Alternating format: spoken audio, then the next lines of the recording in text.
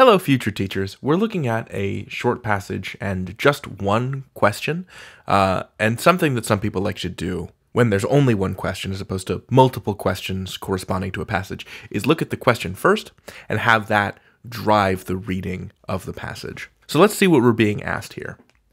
Given the information provided in the passage, in which of the following cases will an increase in the number of times one encounters an advertisement most reliably affect its persuasive impact? All right, so that doesn't tell me a ton. I think there's going to be something from the passage that we have to pull out and apply to new situations. So in the passage, let's look for things pertaining to the number of times you encounter an advertisement and how it affects you, or how it affects one, rather. Okay, so the passage reads like this. There is substantial evidence that the number of exposures to an advertising message influences its persuasive impact when the target ad is the only stimulus to which subjects are exposed. Cool. Okay, so number of exposures to an advertising message influences its persuasive impact. So it has an influence on the persuasive impact when there's more of them. So more is good when it is the only stimulus to which subjects are exposed. So if it's the only thing going on, that's good, plus sign. However, so we've got a transition here, this repetition effect is far less reliable when the target ad is presented in a cluttered environment. Okay, so lonely ad, smiley face, many ads, sad face, in a cluttered environment that includes other advertisements and program material. Okay, so given the information provided in the passage, in which of the following cases will an increase in the number of times one encounters an advertisement most reliably affect its persuasive impact?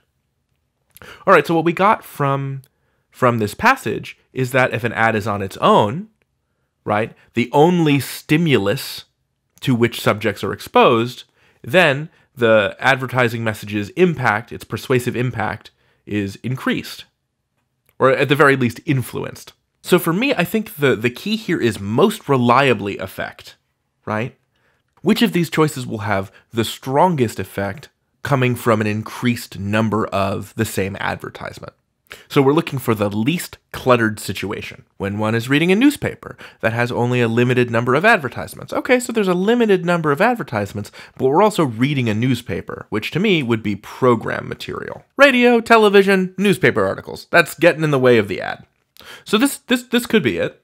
Let's see how cluttered or uncluttered the other ones are. When one is listening to a talk radio station featuring few advertisements. Well, this seems very similar to A. So this could also be a contender. Option C, when one is driving in a barren area on an empty highway that has very few billboards. This is interesting because the action that you're doing driving in a barren area isn't the same as reading a newspaper or listening to talk radio. You're just driving. Driving isn't program material. You're performing an action.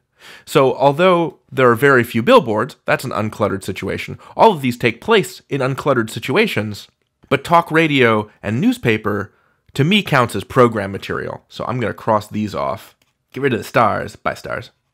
I'm going to star this one, because right now C is my top contender. When one is watching television, well, there's some program material, and constantly changing the channel in an attempt to avoid seeing commercials. Well, that may be a low ad density, but that's a lot of clutter as far as program material goes, so I'm going to cross that off and say no.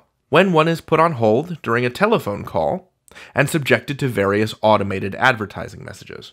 All right, so it would be hard to call a telephone call program material. That's not the same as watching TV, reading the paper, or listening to talk radio.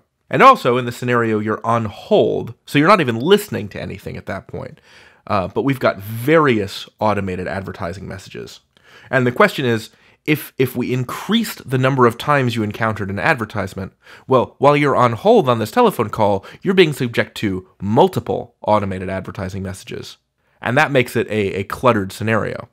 And that means that it won't as reliably increase the persuasive impact according to the passage. So I'm going to say no. So that leaves us with option C. Because the more often our driver sees a billboard in this very uncluttered highway, the more effective its persuasive impact will be. And I didn't do this from like common sense or anything. I'm not trying to derive this from my experience driving on abandoned highways.